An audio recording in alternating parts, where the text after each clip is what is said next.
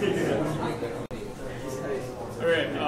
hi guys, I'm Sudeep and I'm an iOS engineering intern at Temasys.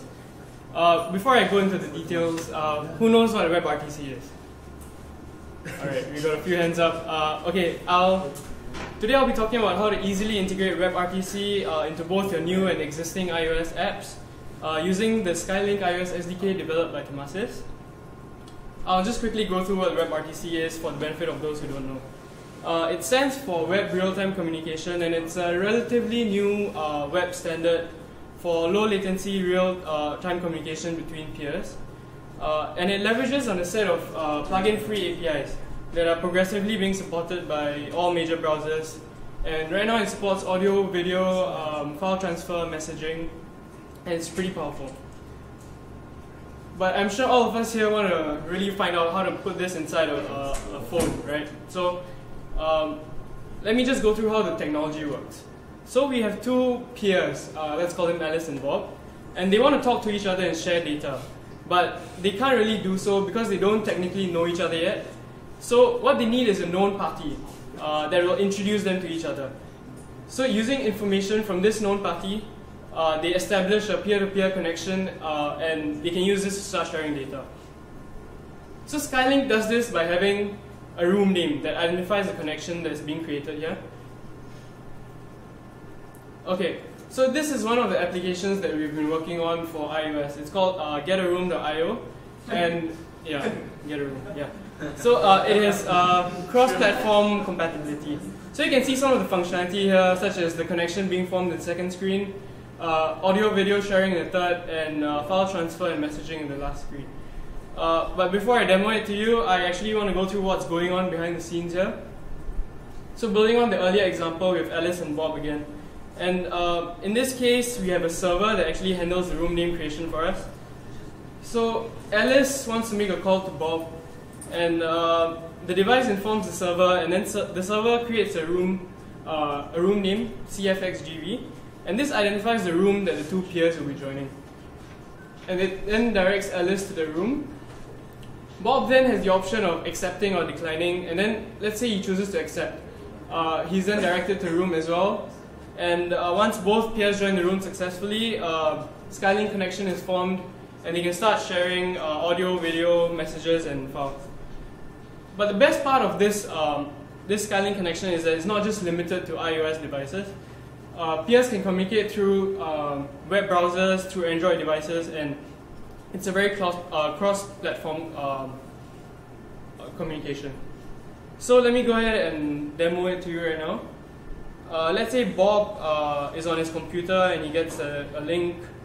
He opens up the earlier room, CFXGV. Okay, you can't see it there. Right. So this is how it looks like.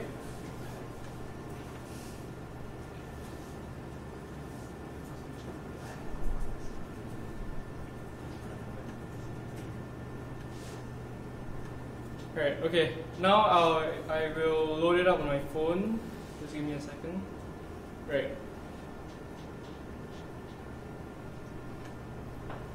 Okay, it's a bit small.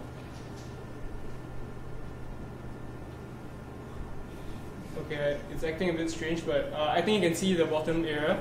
So I just loaded up the identities, and I'm calling, let's look for Bob. Right. And this is the connection being formed right now. And in a few seconds, you'll see that right, there you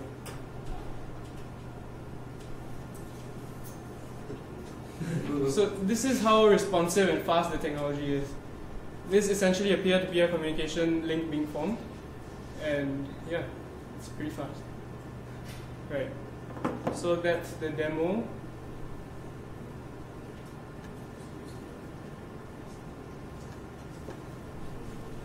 Okay, now I'll be showing you how you can make an app like that with just these 5 simple steps. So the first is registration. You have to go to developer.temasys.com.sg, get yourself an API key and a secret. This will be if you want to use the SDK in your mobile app. If you're looking for a web app, you'll need to provide additional details like the application domain and so on. Next, you'll be adding the dependencies, frameworks, and libraries. If you use CocoaPods, as usual, it's just simple. Just add the Skylink pod to your project. If not, you'll have to add these following frameworks, libraries, and dependencies. Okay, this is where you set up the Skylink configuration itself. You can choose to enable audio, video, file transfer, data channel. At this point, it's good to assess what your app actually needs. So let's say my app is an audio-video communication tool, but I don't need file transfer. I can just set file transfer to no. By the way, I'll be just going through the Objective-C code, but we support both Objective-C and Swift. So if you need the Swift, you can just look it up on our website. I'll give the link later. Right, so you initialize the Skylink object here. It's initialized using the configuration that you created earlier, as well as the API key you got online. And same as earlier, if you don't need it, you don't need to set this delegate. Otherwise, just set the necessary delegates and you're good to go. Also, this is one of the easiest ways of setting up the Skylink connection. This is one of the easiest ways of setting up the Skylink connection. But we offer an alternative method, which is through generated credentials. This adds an additional layer of security if you require that in your app. Otherwise, you can simply connect with the secret you got earlier, a room name, and the user info. Okay, the room name is just a string that defines the connection, what I mentioned earlier. It's a unique string. The user info can be 3 variables. It can be a string, it can be an array, or it can be a dictionary. The dictionary allows you to add additional values such as the first name, the last name, any other parameters that you might need to pass or pass in your app. Yeah, and you disconnect as such. Alright, so these are some of the delegates. I haven't listed all the delegates, I'm just listing one from each. So you can see, like, for example, the connection delegate. When there's a successful connection being made, that's the method it's called. When a peer joins, that's the one, the second one, and the last one when a message is received. One thing to note about messaging is that we have both support for both the data channel as well as the signaling path. So there's support for both one-to-one messages and broadcast messages, whichever your app requires. Right, so that's the media when the peer receives the video and when the file transfer is completed. So this is just to give you an overview of how the delegates look like. For more, you can refer to a sample app that's on our website.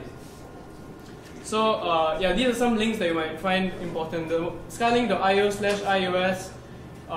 You can find the SDK, our documentation and sample reference app, both in Objective-C and Swift. The slides can be found there. And as of now, Safari and IE still don't fully support WebRTC, but we have a plugin solution that allows you to use the functionality that I just went through and seamlessly communicate between iOS, Android devices, and these web browsers. You can find the plugin at, it's for desktop Safari, you can find it at skylink.io/plugin. And if you have any iOS specific questions, you can find Sajid, who's a senior software engineer, or myself, or Janidu if you have any questions on SDK. We also have our Director of Engineering, Nat, at the back, and Lavanya, who's our Android Solutions Engineer. Yep, that's about it. I hope you found the presentation useful.